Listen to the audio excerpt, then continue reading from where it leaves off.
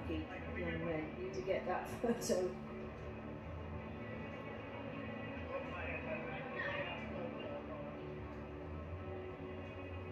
Well, it's certainly fantastic preparation for the challenges later this week and also for the Australian Open, which is not very far away, of course.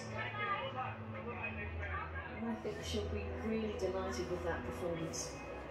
She served beautifully, backed up the first serve with the second serve in excellent fashion. Chat all things tennis.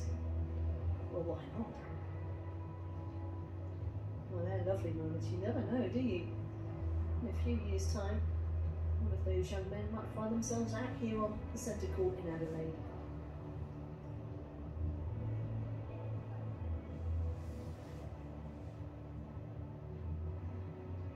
So through to the last 8, let's hear from her. A bit small. It's okay. Well, Victoria, congratulations through to another quarter-final. You made the quarters last year here as well. How did you assess your performance here today? Yeah, I felt like it was a good match. I didn't really know my opponent. I watched her play a little bit, but you know, when you face somebody you don't know, it takes a second to kind of figure out. She's a great talent. I feel like she's going to be a really good player. But I felt that I stuck to my game plan pretty well today. It was consistent. I was taking my chances when I could. I kept creating more and more chances. I was a lot more aggressive, a bit more comfortable today on the court.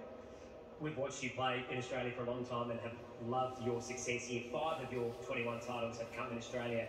What is it about coming back here and perhaps playing on these surfaces that you enjoy so much? Well, I love the fans here, the energy of the people. You know, you guys have just this attitude of, you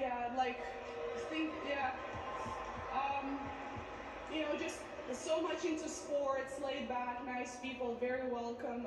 I loved my first time when I came here as a junior, and ever since I felt like every time I'm coming back to Australia, I'm coming to my second home. So I always feel very comfortable, and it helps when I also play some good tennis. I'm excited to play in another quarterfinal here.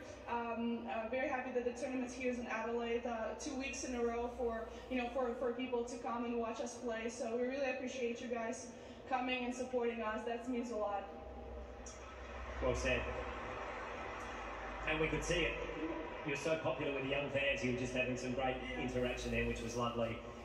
You take on Linda Noskova in the next round. She was very impressive today. Another opponent you probably haven't seen that much of. She just turned 18. How do you prepare for someone like that when you don't know perhaps as much as you do with some of the other players?